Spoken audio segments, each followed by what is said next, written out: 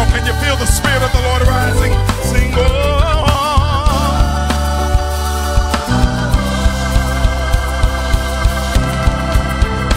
Let it rise.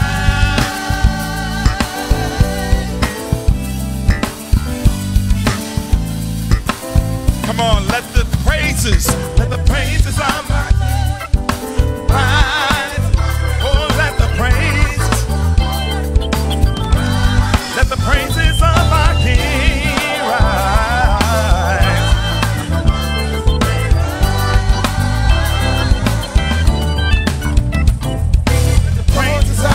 Let the praises rise. Whoa, yeah.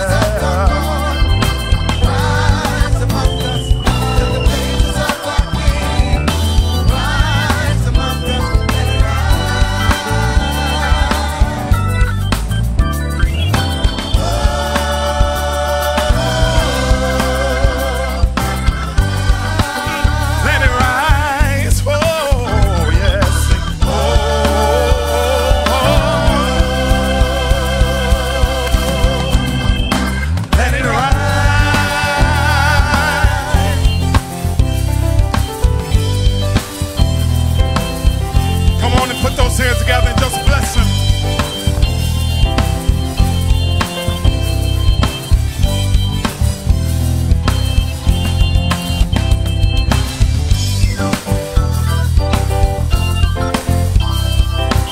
Come on and let his glory rise this morning. Oh, thank you. Let your glory, let it rise. Let your glory, let it rise. Let your glory, let it rise. Let your glory, let it rise. Let your power, let it rise.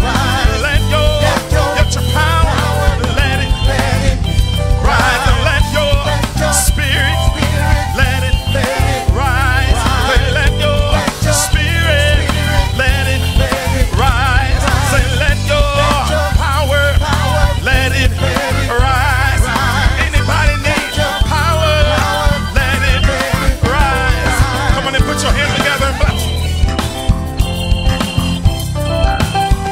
I don't know about you, but I can use his power this morning. His power delivers. His power will release all the strongholds on your life. Oh, let your power, say, let your power, let it rise. Say, let your power, let it rise. Say, let your glory, let it rise. Say, let your glory, let it rise. Oh, come on and bless you.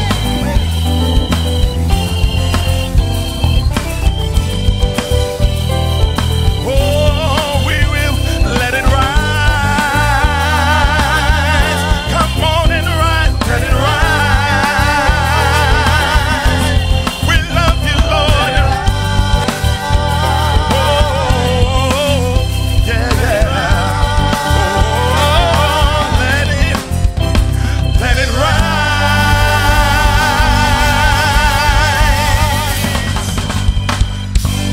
Amen. Praise the Lord. Amen. You may be seated this morning as our children come to bless us in song. Come on, give them a hand of encouragement this morning.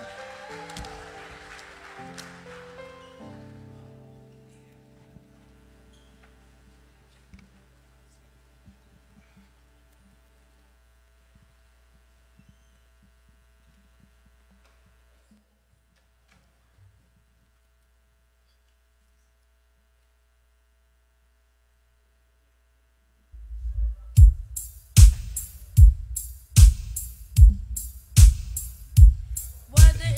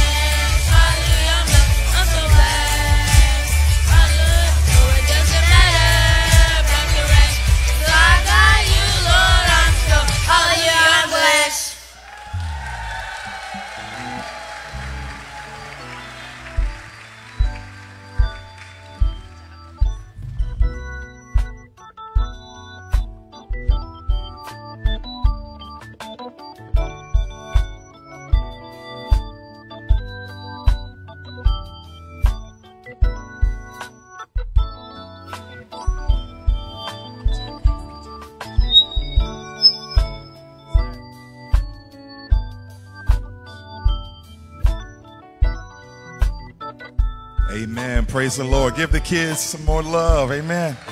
Amen. Praise the Lord. Praise. Come on. Amen. Good morning and welcome, welcome. Our kids are doing such a great job. Are you blessed this morning? That's the song. I'm so blessed. Amen. Welcome to Exciting Central Tampa. We are going to do our welcome song. Do we have any first-time visitors with us this morning? Just wave your hand at me. Amen. Not you. All right. Praise the Lord. Welcome. Thank you so much for joining us. If you are online watching us, please, if this is your first time, put something in the chat. All right. But we're going to do what we do best. We love on folks. So stand to your feet one more time and let's greet each other in the name of Jesus this morning.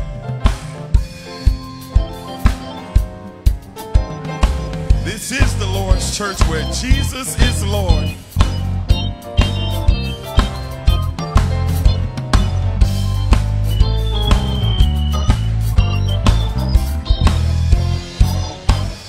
This is the Lord's church, and Jesus is Lord. This is the church that's been established by His word. This is the church that loves its people. The gates of hell shall not prevail. This is the Lord's church. This is the Lord's church. This is the Lord's church when Jesus is Lord. All right, love on somebody this morning.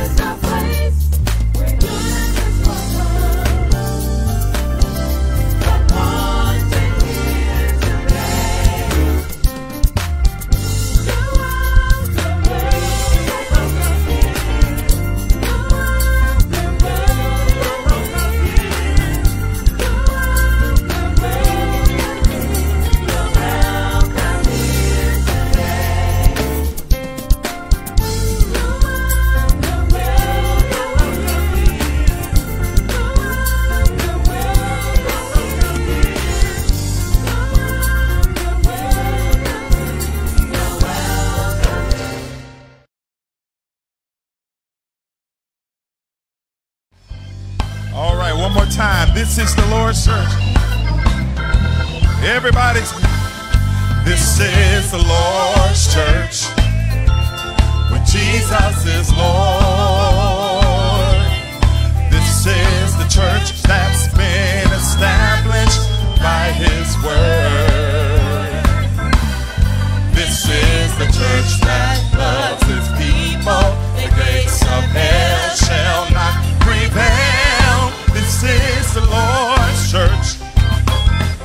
This is the Lord's church. This is the Lord's church.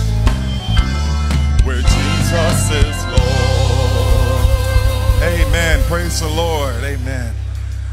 All right. I'm going to ask our ushers. You may be seated as our ushers come forward. And we're going to prepare our hearts for our worship through our giving this morning. Bow your heads as we have our offertory prayer this morning. Dear Father God, Lord, we just thank you once again, Lord. This is your church, Father God. And Lord, we are joyful to know that not even the gates of hell will prevail against it, Father.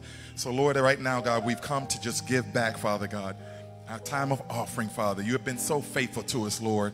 And Lord, I pray that you will continue to find us faithful, Lord, even in our giving, especially in our giving, Lord, of our resources, Father.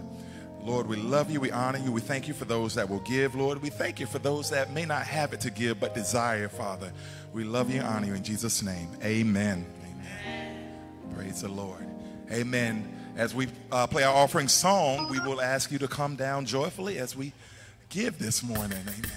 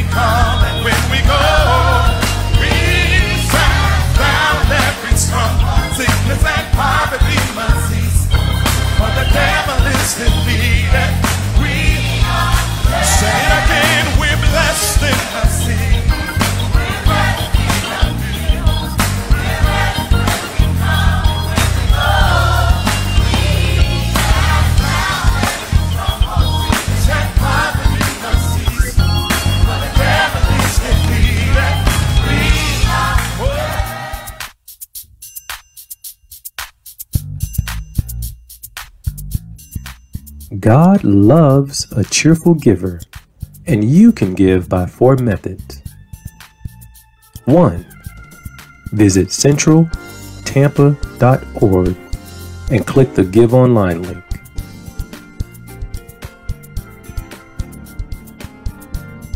2. Text Exciting Central with no spaces to 73256. 3.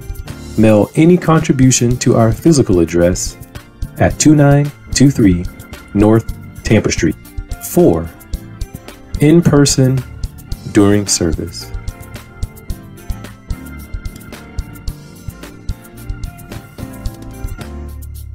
Everyone should give whatever they have decided in their heart. 2 Corinthians 9 and 7. May God richly bless you.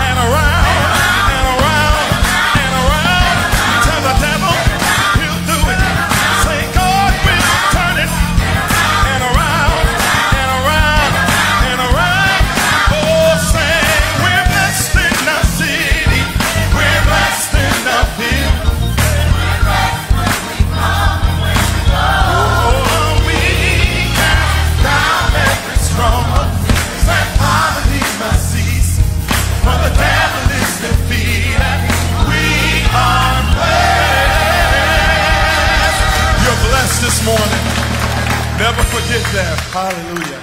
Amen. Praise the Lord. We're going to have our morning announcements, and the choir will come back at that time. Amen.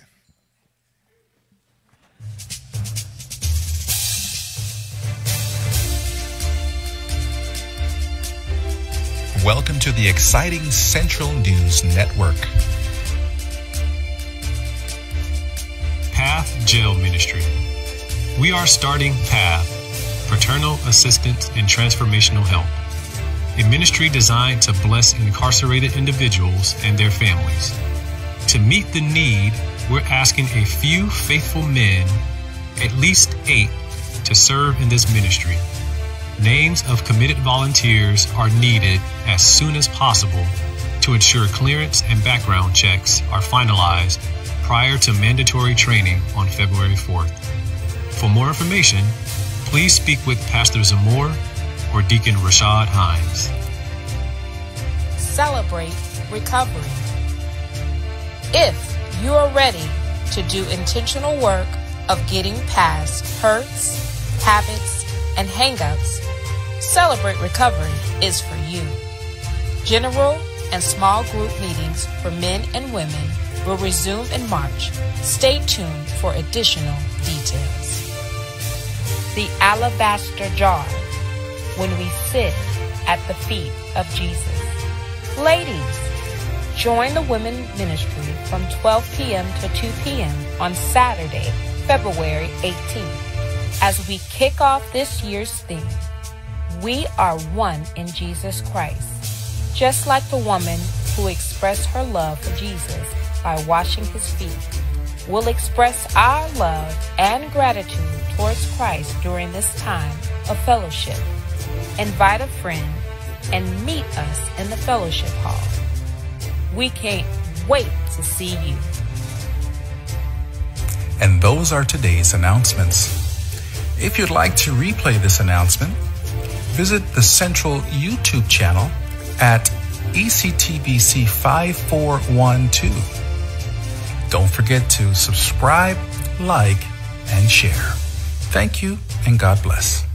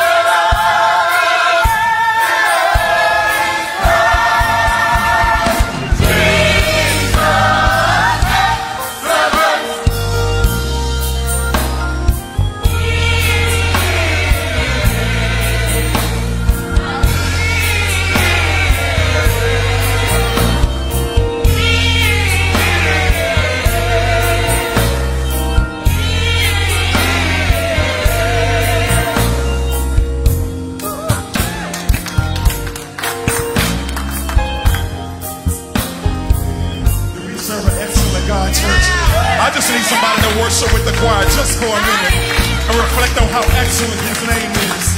There's nobody like him. He's perfect in all his ways. Everything that he does is good.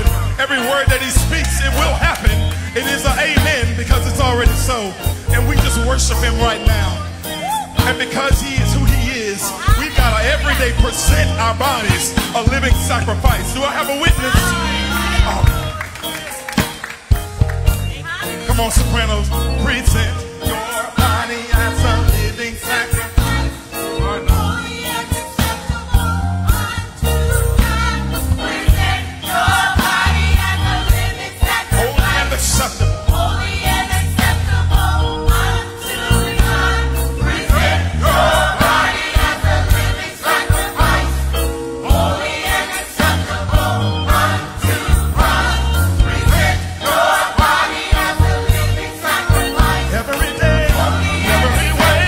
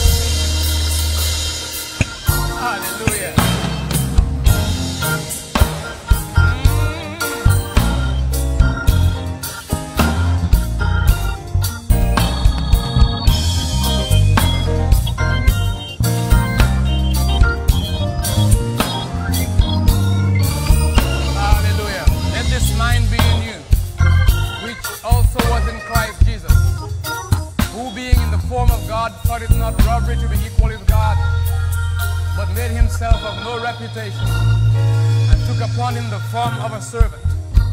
And being found in fashion as a man, he humbled himself and became obedient unto death, even the death of the cross. Wherefore God also has highly exalted him and given him a name that is excellent, excellent, a name that is above all other names, in heaven, in earth, under the earth, in this time and in every time. Hallelujah. Praise God, praise God, praise God. Thank you so much. Choir, put your hands together again for the choir. Okay.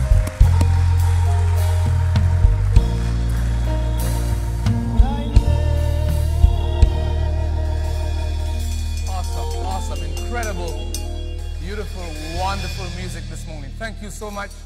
Thank you. I want to acknowledge the presence here of Theodora Mason, who is here with us. Put your hands together for our guest. Amen. Thank you so much. I also want to acknowledge, I think we have we have two people here from Colombia and Venezuela respectively who speak no English at all. Sister Priscilla, do both of them have mics or just one? Just one. The other one here needs a mic, Brother Freddie. If you can get him an earpiece so he can participate in the service, that would be good. He's right back there, okay? All right. Thank you so much for being here today in the house of the Lord. Men, the word goes out.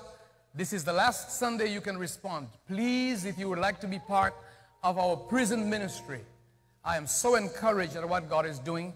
Our prison ministry, we need you to give us today your name. Whether you think you will become available in a few weeks or a few months, we still need your name today, okay? Because if you decide to join in 2 months from now, you will not be able to, because you would not have gone through the necessary mandatory screening, fingerprinting, and also security training that the jail is going to give. So brothers, please, a few of you have responded, and we are so far very happy. If you would like to be part of this, please. Ladies, you also can participate. The women's prison ministry is going to start right after this, so you can still also participate. And part of the prison ministry that begins in February has a component for women to assist in the community also when they re-enter community. So please, women and men, please, if you would like to be part of the women's ministry in jail, please submit your name one time so you can get, I think, Dick, that will be the best thing. If you would like to be part of the jail ministry now or in the future, submit your name to him so you can be part of the clearance, okay? The security clearance and the training. For all of you who are members, we do have a meeting immediately after we are finished, and our guests have left, and our friends have left, and our patrons have left. All members, please remain behind for a meeting. There will be no classes. The meeting is not going to be scheduled to not exceed an hour, so please remain behind. Are you ready for the Word of God? Are you ready for the Word of God? Please stand up and grab your Bible. If you have your Bible, grab your Bible.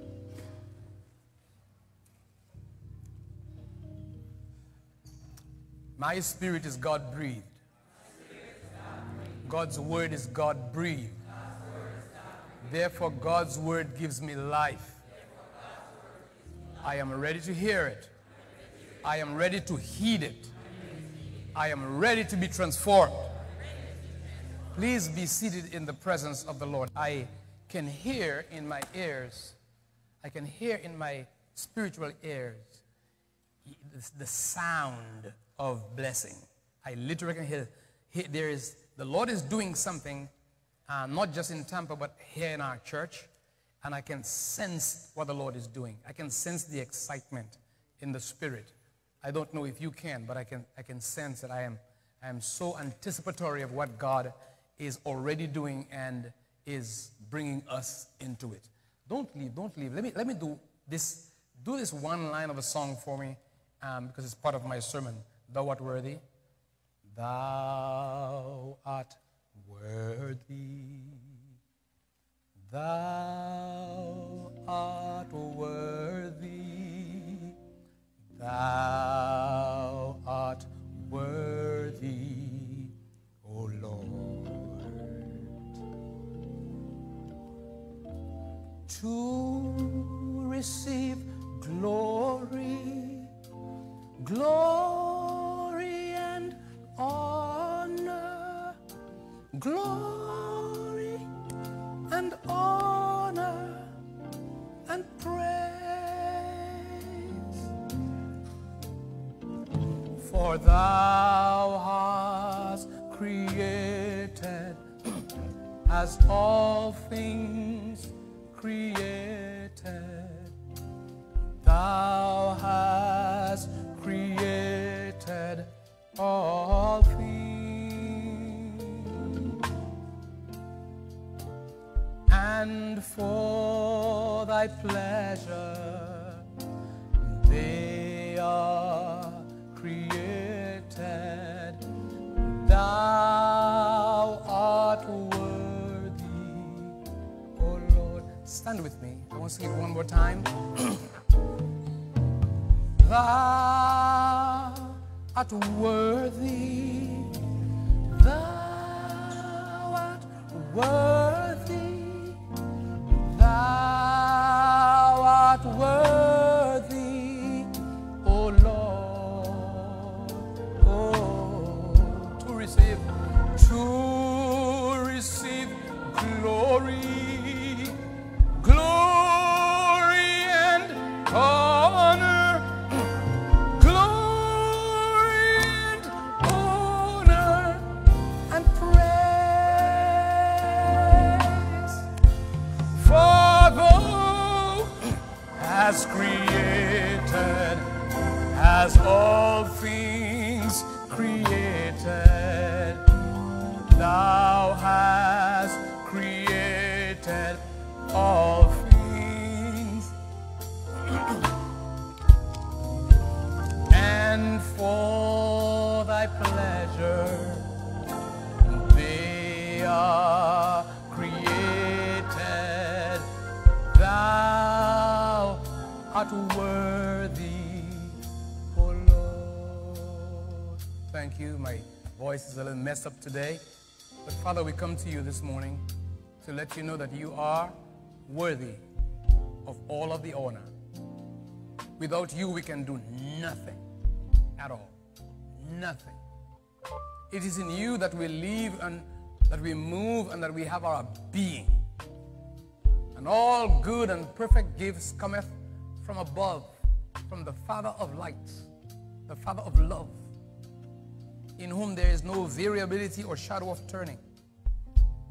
Everything we are, we owe to you. We have and can be nothing without you. Therefore, we give you all the honor, all the glory, all the praise. And we thank you today.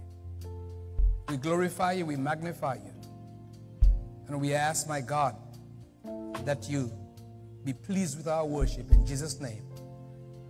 Please be seated.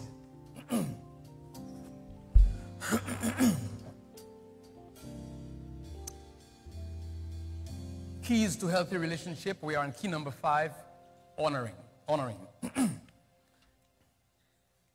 At the beginning of the series, we said that humanity lost in the Garden of Eden, lost relationship. That's what we lost.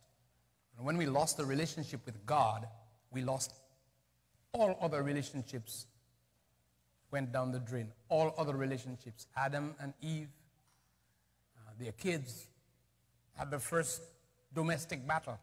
Can you imagine? If you think you have some problems in your house, everybody does.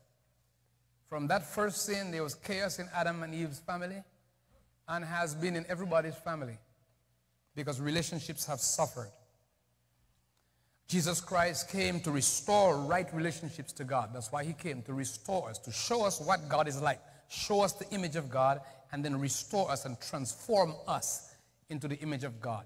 And therefore, we are preaching these kinds of sermons to help transform us into the character of Jesus Christ. You can only be transformed into what you know.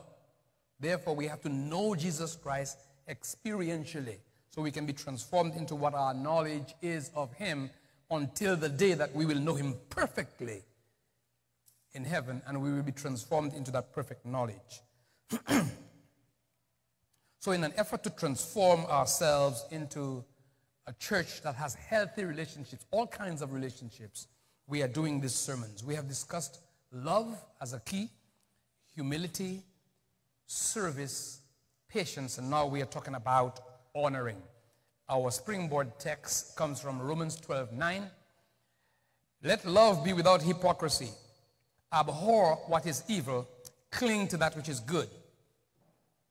Be kindly affectionate to one another with brotherly love, in honor, giving preference to one another.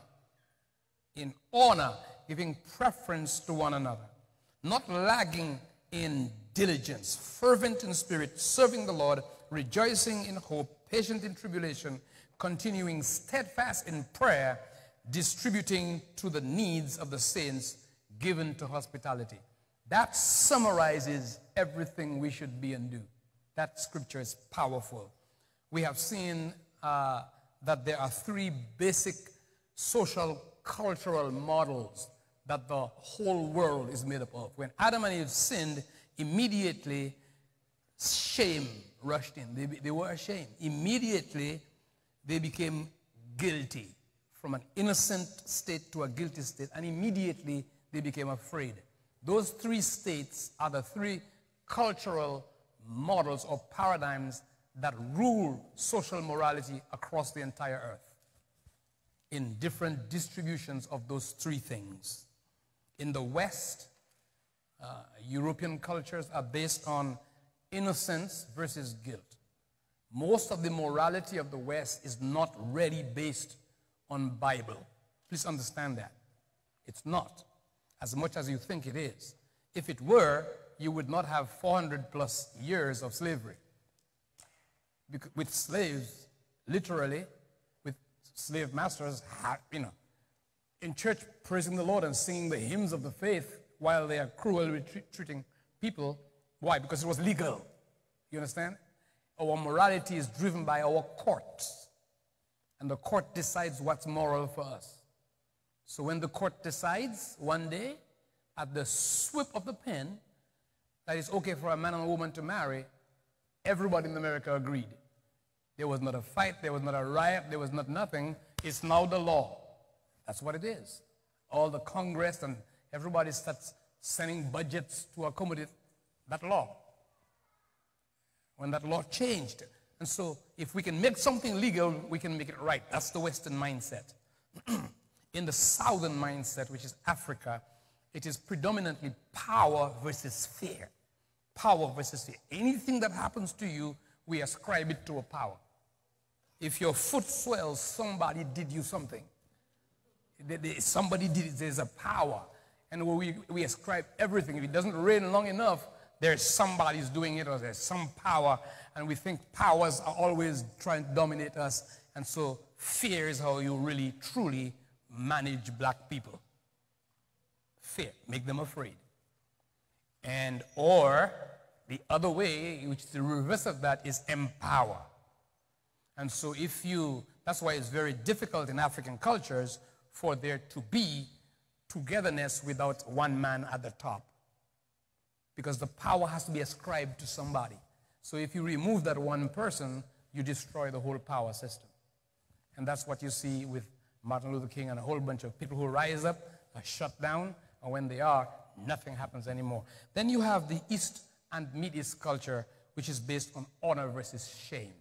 In the African cultures, we have a lot of that also, because we are a tribal culture. The Western culture is based on the value of the individual. All of society is based on the value of the individual, not the value of the family, not the value of the group, not the value of the nation. We are based on individual. What I want, my right as a human being, is what drives our social paradigm in America. Not so in most cultures. It is the family right that is first, and your family represents you. And so the fact that Adam's fall affected all of his children is shame versus it is a shame versus honor model. When you do something in that kind of culture, everybody in the family pays. When Achan stole that thing in the tent, everybody died. That's that culture. Your behavior affects everybody. So Adam sinned, all of his posterity got hurt. Everybody died too. His consequence was everybody's consequence. And so Jesus Christ came to reverse the shame. Interestingly, the first thing he does, he covers the shame of Adam. Covers him. It's part of that culture. Christ came and he came to pay the price. And so in that culture, please understand, you must understand the Bible from that cultural mindset. In that culture, shame can only be reversed with shame. So Jesus Christ, or a member of the family who caused the shame, must pay the price. And so Jesus became a human being to be a member of our family so that he can pay the shame price for us. And he was publicly shamed, publicly, naked. He paid the spiritual price for us on the cross. shedding his blood and satisfying the righteous justice of the Father. That's what Christ did. It was a payment. And when he did, it improved the family position, the family name. Jesus gave us his name. You understand? So now our honor in the kingdom is being reestablished because we have a new name. And that name is righteous and it has honor to it. Very important. The reverse. Adam gave us sin. Christ gave us righteousness. And all of us now can come boldly before the Father without shame. We will break that down in just a while so you understand that. When Jesus went to the cross and paid the penalty of sin, the glory he got was for us. And so we read in John chapter 17, verse 5, Jesus says, "O Father, glorify me together with yourself, with the glory which I had with you before the world was." So he's saying, I'm getting ready to go to the cross and pay the penalty, and I am going to rise from the dead. So glorify me.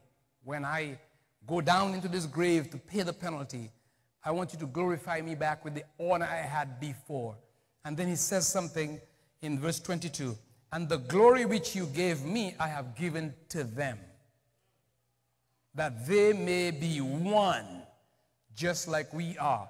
And so Jesus brought us back into the family and made us one. And we have the glory, which is the character of God, now inside of us. It may not look so right now when I look at you. It may not look so when I observe your behavior. But you have the full character of God inside of you because you have a new nature. The battle now is for that character to dominate you instead of the character of the enemy that has always dominated us. And every single day I live, and every single day you live and yield to the Spirit of God, you are being transformed into Jesus Christ. And it's a beautiful thing to watch. It happens so slowly you don't realize you're changing. But you are changing from grace to grace and glory to glory. You are just changing until one day we no longer will look at Christ through the gifts and through prophecy and through the written word of God, but we will see him and we shall be like him because we'll see him just like he is, and we shall be like him. This is beautiful. Until that time, he is transforming us into the image of Christ. And that is, we've been talking about order. The key to an honor society is relationship. It is the number one thing. It's relationship. The strength of the relationship of the family is the strength of the community. If the families are weak, the community is weak. And so you strengthen families, you strengthen their nations. That's how God did it. And the first key to honor is honoring God. The first key is honoring God. Honor is God's system. It's his way. To honor someone means to respect them and to esteem them. The degree of honor we bestow to someone varies depending on their character, on their attributes, on their abilities, and on their achievements. It varies. In today's sermon, we are going to look at honoring God, how to honor God, our highest call and our highest ambition. And so we are going to look at ways to honor God, 5 ways. Number 1, we honor God with attitude. By the way, there are notes in your pews, and you can fill it out as you go. So if you look in your pews, there are notes, and it just keeps you active, and it keeps you, make sure that you are engaged. Some people might keep them from sleeping too, I think. So how to honor God? We honor God with our attitude.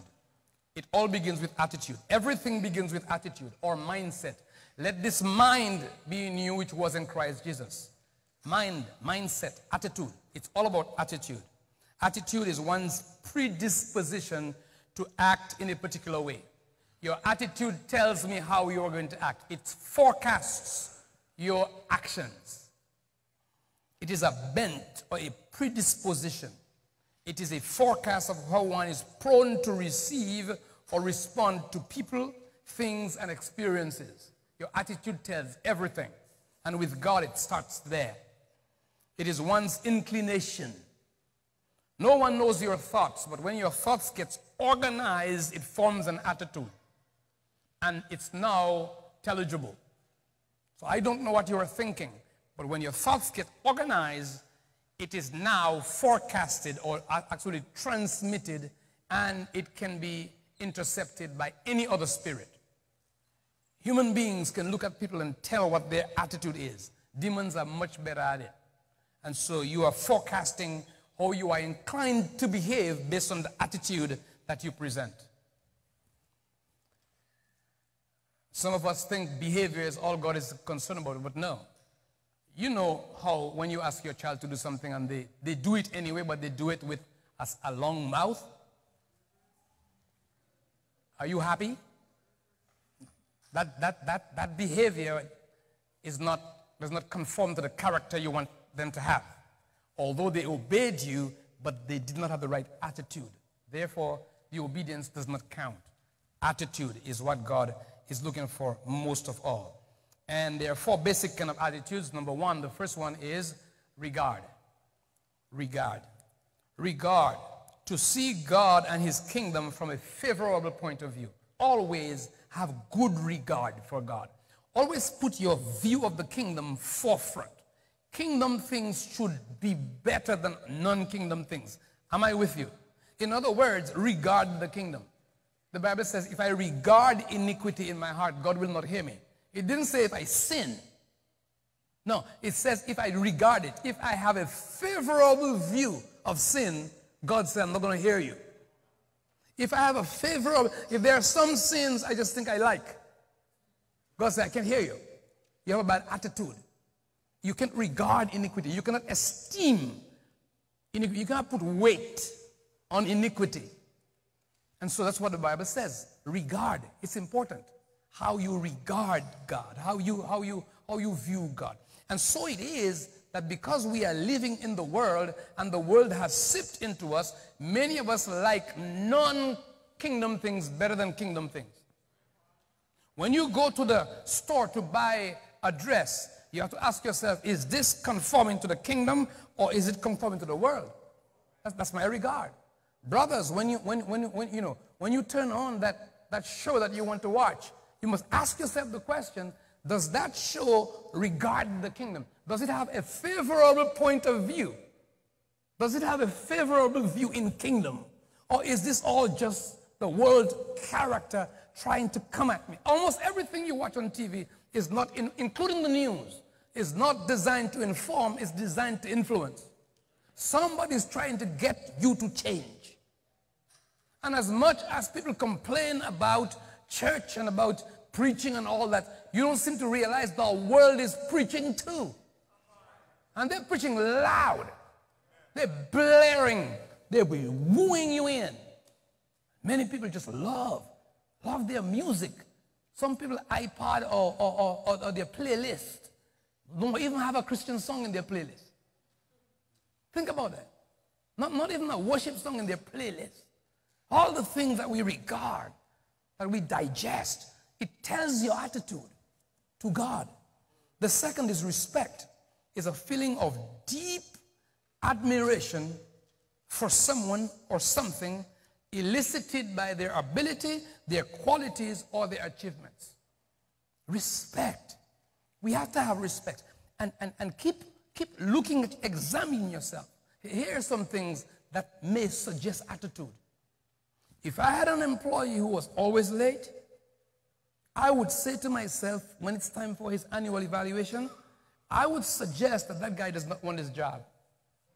And you would not get a favorable view. But if we come to church late as a matter of habit, it may suggest something about attitude. There's just some things you can't just keep doing. Because you're not coming here for the deacons or for the pastor. You're coming here to worship the Lord. You're coming here for the God of heaven. And last week, a deranged person was the first person to come to church. He came to church before anybody else. I thank God he came to church though. And I think we have to pray for him. Yeah. No matter how we present, no matter how we approach people, we still must see everyone as a potential candidate for salvation. Everyone. I mean, all kinds of lunatics came to see Jesus Christ. As a matter of fact, he went to see them. He took a boat and drove and went to see a dude that was no chains could hold him. That's the power of Jesus. When we approach people, we approach them with a power that's greater than the one there.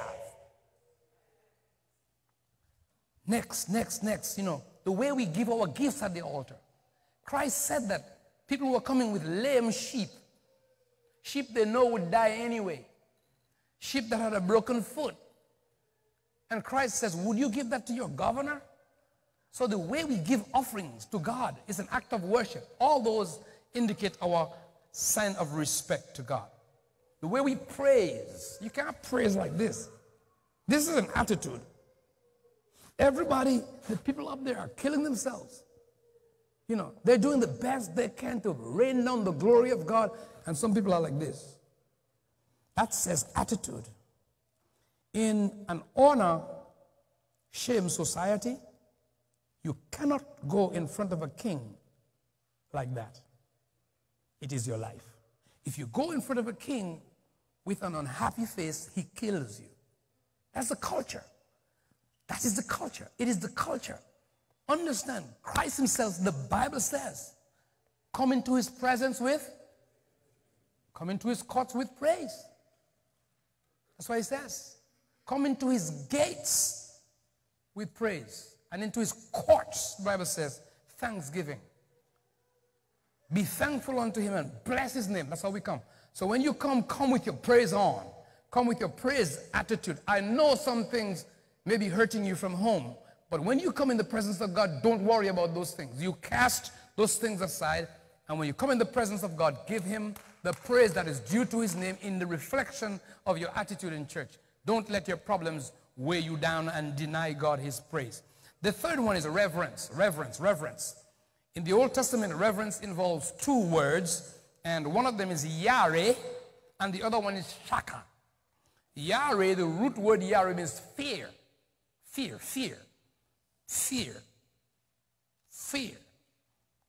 The Bible says God is greatly to be feared. There's a sense in which you just don't play around with him. Fear. And the second word, shaka, means falling down. In our Western cultures, we worship on our bottoms. In the East, not so. I see somebody's trying to go somewhere right now, but you could stay here and I hear a GPS telling somebody where to go. I heard it now. That's okay. But we don't worship. In the temple, there was no place to sit. No chairs in the temple. In the holy place, in the Holy of Holies, and also in the holy place. No chairs. Everybody, when they came to church, shaka. That's how you worshipped. That's how they did it. And you see it because I did several forms of martial arts. In martial arts, because they are Eastern-based arts, there are all kinds. There are Brazilian ones and there are African ones also. You know, capoeira is African. But there are the Eastern ones. When you go to a dojo, guys on the camera, I'm getting ready to go down. When you go, there are ways that you do it so when you meet your fellow martial artists, you bow. Everybody does it. Everybody is required to show respect, and you bow. The thing about bowing is not to watch people in the eyes, because in that culture, watching eyes is confrontation. So if you respect somebody, you don't watch them in the eyes. That culture has seeped into Africans a lot. So growing up in the Caribbean, when missionaries came down, they would try and tell you, you know, look at me when I talk to you. But no, it's because I respect it, I put my head down. If I lock eyes with you, it means you and I are peers. It means I'm going to joke with you. It means boundaries are going to change if you and me are equal. But because you are higher, I give you honor. But when the sensei, which I was one, comes in, as soon as a sensei comes in, the first person to see the sensei shouts, "Sensei Rei! Sensei Rei!" And everybody goes down. There's the way you go down. And that's Eastern culture, by the way. Left foot goes first. Then right foot goes down. The reason why left foot goes first is because in that culture, masters and their schools, Jesus Christ in his culture, that's how it was too. You had a master and always all his students are following him. So down the streets are always masters and their followers. And your followers' job is to defend you. That's why Simon Peter had a sword. People walked with swords back then. Okay? Their job is to defend you. And so you put your left foot down first because when you're going down, you may have to come right back up. And the swords that they use does not have a lock. Japanese swords have no locks. Most of those Shaolin swords have no locks. So if you lean forward, the sword is just going to fly out. So the only way you can keep the sword in is to keep your hand on it this way. So when you go down, if you have to come right back up, you can do it this way. Now, if somebody other than your grandmaster comes, because other masters can visit, but in that time, masters can visit camps just to kill your master and to take over that entire village. So you may not be sure who a master is. So when your left foot goes down, then right foot goes down, and you sit that way. That's how you sit for the whole session while they teach. For a whole hour, we sit that way. If a fly is on your ears, you leave it. A mosquito is biting you, you don't touch it. You don't move, you sit like this. When you go down for Sensei Rei, you go down your left hand first. Just like this. Why? Because if that guy in front of you is not honest and genuine, you want to be able to come right back up with your hands there. That's why hands are here. Because one hand is holding your sword. I'm going somewhere with the illustration. When your grandmaster comes, you don't do left hand. You go straight down. You fall. You fall. And you stay that way.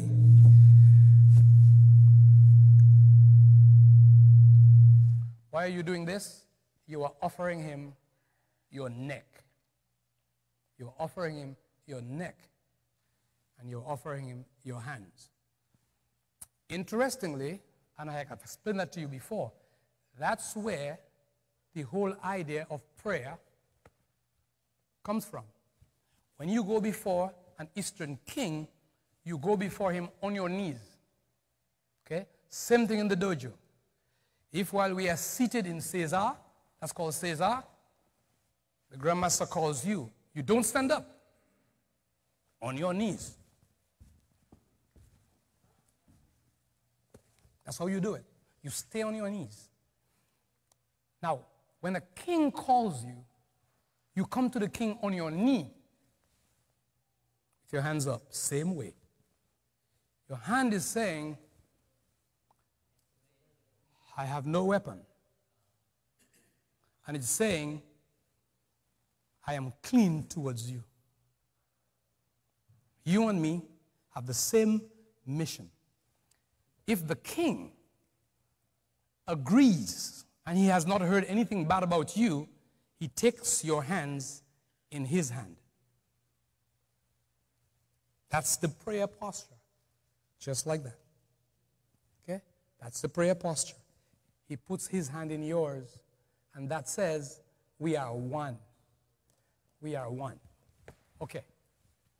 If you look at 1 Timothy chapter 2, verse 8.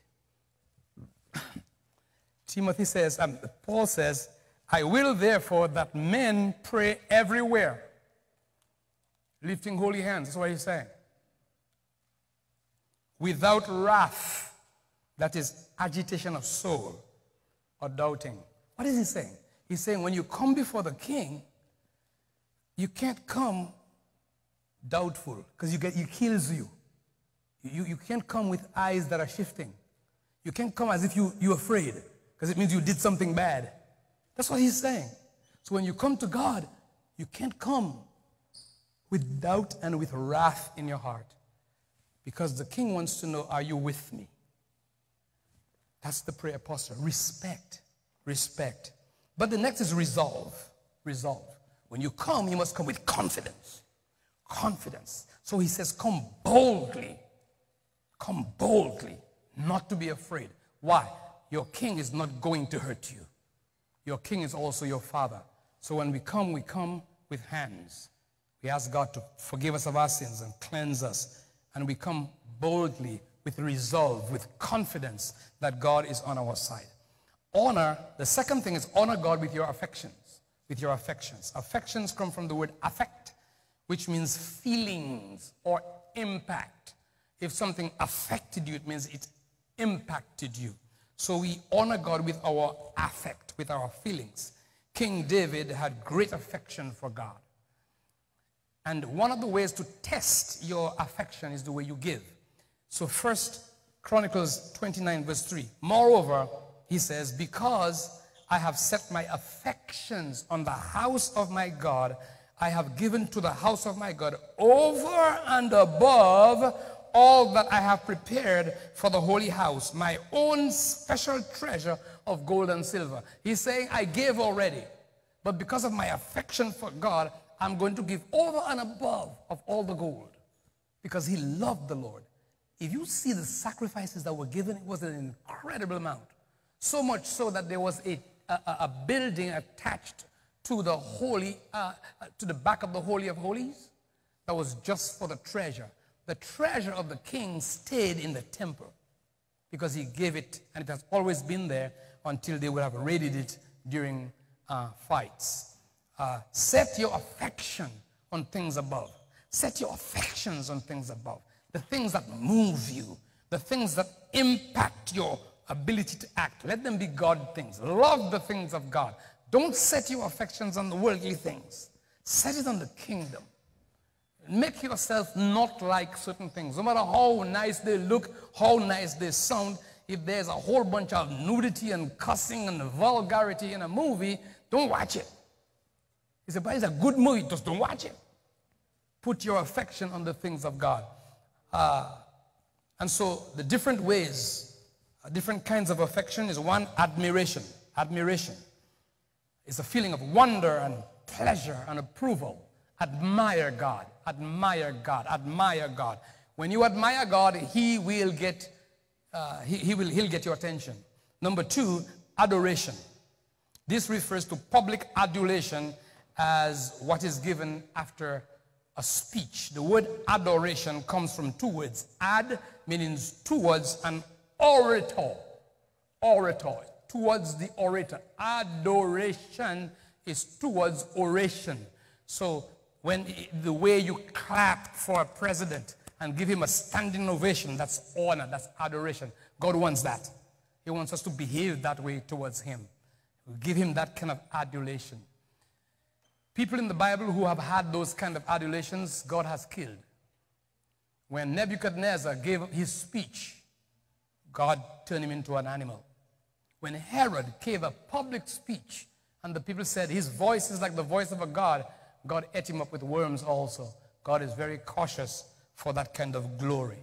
So when he sent Moses to go and speak, Moses wanted to be an orator. God says, I don't need an orator. I don't need somebody to match wits with Pharaoh. All right, and then the third is awe. Awe. A mixture of dread and fascination for God. Being fascinated. Fascinated by what God is doing. Being able to see the presence of God. Being able to see the movement of God. Being able to be in awe. Sense what God is doing. And be in awe. Fascinated. The third is honor God with your actions. With your actions. Okay? Honor God with your actions. The first action is celebration. Praise, praise. Praise God vigorously. Don't worry. In this church, you don't have to worry. You can dance. You can get your whole 4,000 steps during praise and worship. I'll tell you how many I got. Actually, I have my watch on this hand. Oh, I didn't get much this morning. I got 2,955 steps this morning just from praising the Lord. Amen? It's okay. Dance before the Lord. But be vigorous in your praise. Don't praise half-heartedly. It's your heart he's concerned about. Praise. The Bible says next is compliance. Compliance, which is submission to God's will. Comply to what he says. James 4:7 says, submit yourself therefore to God. Resist the devil, he will flee from you. You can only resist if you submit. You can only resist the devil if you submit to the Father. Submit yourself to God, you will have the grace and strength to resist the devil. Submit to God. Submit to his will. All faith. I think somebody said something good this morning in Facebook. One of you did, and I read it. I thought it was very good. All faith is going to be tested. All faith. God wants to put you through a regimen of tests to see if at the end of it your faith is still intact. Can this person die and can you still be faithful? Can you go through this job loss and still be faithful? Can you get this foreclosure and still be faithful? God will test you to see if your faith can take it. Amen? So you let the Lord know, no matter what, though he slay me, yet will I serve him. There's nothing going to make us change our mind. There are people who are sawn apart and their faith held up. Some were boiled in oil. Their faith held up. Oh yeah. As a result, we have the Bible. Conformity is number 3. Total and unconditional obedience to God. That's discipleship. Learning to observe all things. You are not a disciple truly until you have gotten to the point where you can observe everything God, obey everything he says. There's none that is optional. Obey everything God says, obey it. Have an attitude of total obedience. And the next is complicity. That means represent God and his kingdom with integrity. You are an accomplice with God. You represent him in everything. We read in Colossians 2:3 and verse 23, whatever you do, work at it with all of your heart. Put your all into it. Put your all into your ministry. Not you may be there, you might. No, put your all into it. There are some people in this church who honor God that way, and I love it so much. Yeah, put your all into it. Put your all. He says, whatever you do, do it with all your heart as working for the Lord, knowing that of the Lord you shall receive the inheritance, an inheritance as your reward. You are serving the Lord Christ. Number 4, honor God with your access. Access. We honor God by trusting him and granting him access to us. Access to our spirit. Free access to our spirit by being one with him. Total access to the core of our being. That's where our attitude comes from, our heart. Let God have all of your heart. All of your heart. Serve the Lord all of your heart. Don't reserve any part of it from God. Let God have all of your spirit, your core being, all of it, God. You shall love the Lord your God with all of your heart, with all of your soul, with all of your mind. This is the great and first commandment. Honor begins with the heart. It cannot be faked. It cannot be contrived by emotions of the soul or the rituals of the body. God will discard your rituals. He'll discard all of your acts of worship if your heart is not with him, if he doesn't have access to all of you. And so God needs total access to your spirit. He needs total access to your soma, that's your body. Not just your spirit, your body. Your body, your body. Because God specifies he wants all of your heart, it doesn't mean that he doesn't want your body. Your body is the temple of the Holy Spirit. You are not your own, you are bought with a price. Therefore, God should have access to your body. Your whole body belongs to him, all of it. Romans 12:1 says, I appeal to you, therefore, brothers, by the mercies of God, present your bodies a living sacrifice. That's not my body, it belongs to God. I use it to serve God. I don't use it for my own, to call the shots as I want. And then our substance. He must have access to our substance, our money. Here's what the Bible says. Honor the Lord, that's Proverbs 3:9. Honor the Lord with your possessions and with the first fruits of your increase, which is your profit. What you possess and your profit. Honor God with your money. That's very important. Honor him. When you obey God by tithing and giving back to him, he gives you in return access to economies. He blesses you with access. He blesses you with gifts. He blesses you with more. You cannot outgive God. You give God, he's going to give you way more than you can ever give him. He'll open the windows of heaven. Try it. Try it. That is the one time God says, try me. He's going to bless you more than you can contain it. And then the last, honor God through your arbitrator. The arbitrator. That is your lawyer. That is your mediator. You cannot honor God and not honor Jesus Christ. You cannot just believe. And that's why many people who are Jehovah's Witnesses and who have some of the faiths that deny Christ, that's cultish. You know why? Because you cannot honor the Father and not honor the Son. Jews would do that. They believe in God, but they don't believe in Jesus Christ. They are dishonoring God because the Bible says it in John 5:22. It says the Father judges no one, but the Son has given all, but the Son and has given all judgment to the Son. Verse 23, that all may honor the Son just as they honor the Father. Whosoever does not honor the Son does not honor the Father. So the Bible says, if you don't honor the Son, you don't honor the Father. What God wants to do is, as I close, God's plan and purpose is for us to display the glory and character of God and fill the earth with it. Why? Because Jesus Christ was given a name that's above every name, and that name has power and that name has glory, and we bear that name, and God wants us to fill the earth with God's character. Therefore, the more you can use the name of Jesus Christ is the better for him. Please understand, the more. Taking God's name in vain means taking it but not using it. You have it. It's on you. You have the authority to use it. Every time you use it, he gets glory. He wants glory. That's why he made you and me. He made you and me so his image and glory will fill the earth. So use the nature he's given you. Use the character he's given you. Use the name he's given you. When you pray, God will answer your prayer. Why? He'll answer your prayer because he wants glory. As you pray, construct your prayer so that God gets glory. In every situation that befalls you, when you pose it to God as the reason why he should answer your prayer, implicate the glory. Because that's what he wants. Be smart in this. You tell God why you want him to heal your body. They saw a man who was blind. Master, who did sin that this man was born blind? Him or his parents? Christ says none of them, but for the glory of God. The sickness exists so Jesus can heal it and get glory. Your situation exists so Jesus can fix it and get glory. Do you understand? He wants the glory. And that's why the verse says in John 14, and I close. John 14 and verse 13. Whatsoever you ask in my name, that will I do, that the Father may be glorified in the Son.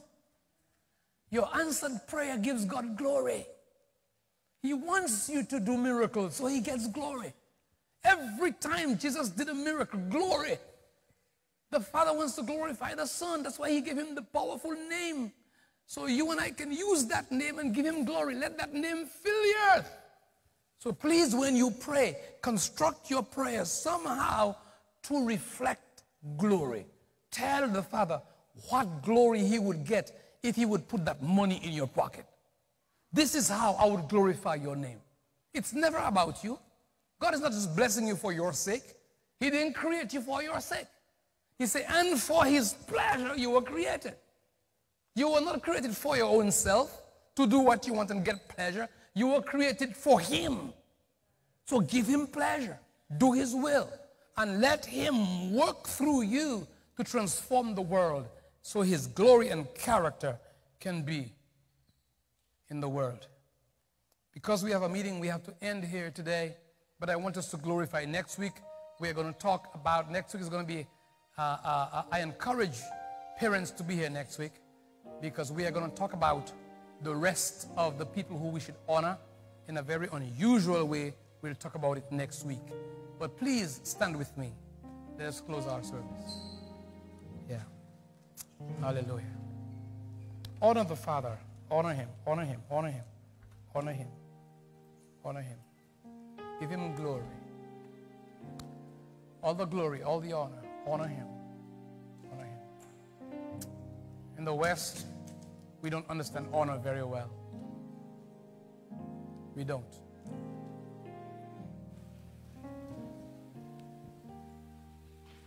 We are going to sing a verse of a song as we wrap up.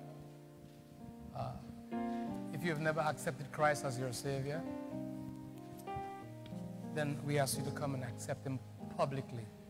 Say, Pastor, why public? Because that's how that society works. Public. Christ couldn't have died secretly in jail. You would not be saved. It has to be public. When you understand it. Come. Don't be afraid. Come. If you'd like to be baptized, come. If you would like to be part of this church, come. If you would like prayer for any aspect of your life, we ask you as the singing starts, just come down.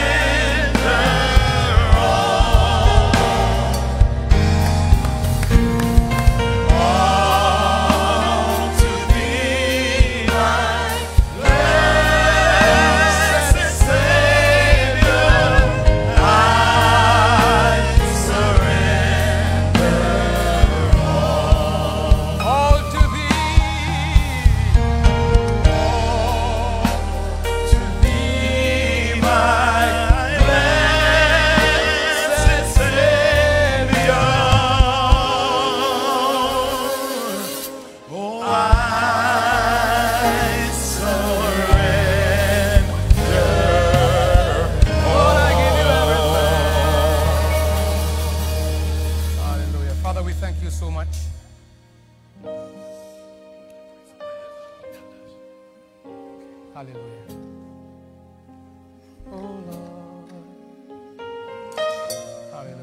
Can you get the oil? Can someone get oil, please? The holy oil. Just go. He has his. It's okay. Deacon, Pastor, he has his. Okay.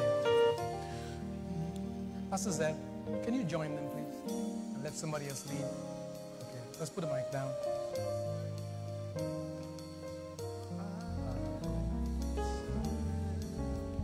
Sister Beverly Rampersad, it is okay for me to say that.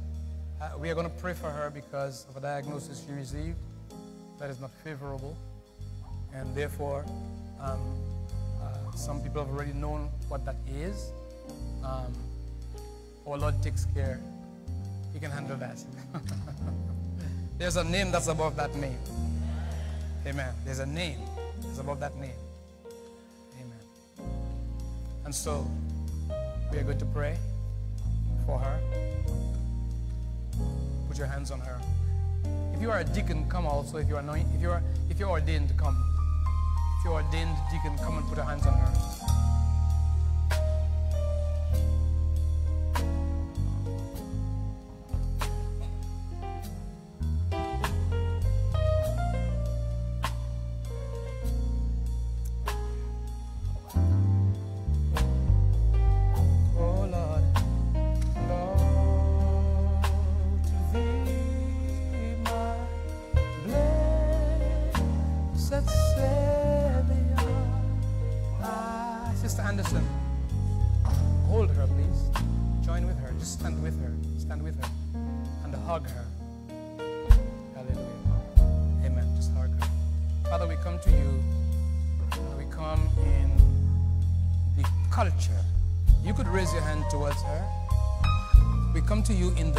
Culture of Scripture.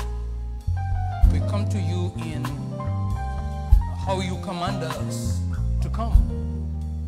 You said in your word, if any man is sick among you, let them call the elders of the church, and they will anoint the person with oil, and they will pray over them, and the prayer of faith will heal the sick. That is your word. Your word shall not return to you void. Your word is power. The word that I speak to you, Jesus said, the flesh profits nothing, but the words I speak to you, they are power and they are life. And Jesus Christ healed that it might be fulfilled which was spoken by Isaiah, that he took upon us all of our iniquities, and by his stripes we are healed. Healing has been provided for in the atonement of Jesus Christ. Therefore we come and we are making a claim against the provision of the New Testament that offers to the children freely healing for their bodies. And in the name of Jesus Christ, I ask, Father, that you grant healing to her body and declare it to be so by faith, because you have given me the authority to do that. So by faith, we lay hold on it and we declare it to be so now in Jesus' name, and speak the word of authority that whatever is growing in her body that is not supposed to be there and it's not in heaven, let it be done on earth as it is in heaven. Thy will be done on earth as it is in heaven. It is not so in heaven. Therefore, we want that condition to not be so for her, and we ask and receive by faith that she is declared healed. It's a declaration we make. We declare it in the name of Jesus Christ that she be healed. We declare it by faith. And we ask our Father. We don't demand, we ask. But you said the prayer of faith shall. You didn't say might, you said shall. Therefore, in Jesus' name, we believe and we receive. Whatever you ask, he says, believe you have received it and you shall receive it. Therefore, we believe it. Father, we pray that you get glory in this. Get glory. Pastor Rennie is involved in all kinds of medical solutions.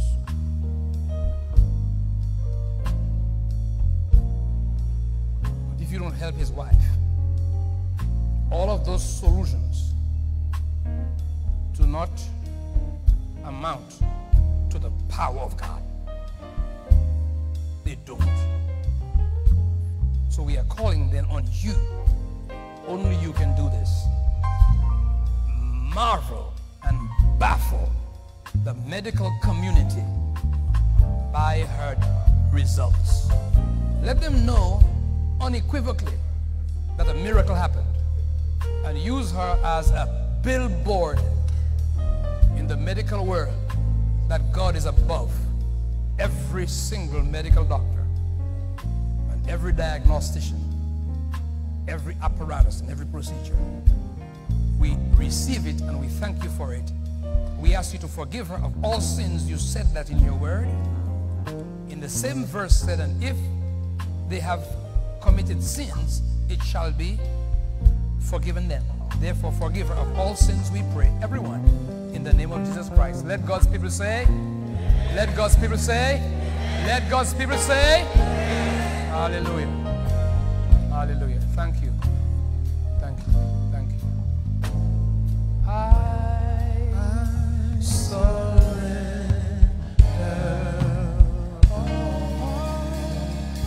Right after we sing our doxology, well, thanks again for coming to the house of God. Right after the doxology, as our patrons and guests leave, members remain behind for our church conference meeting.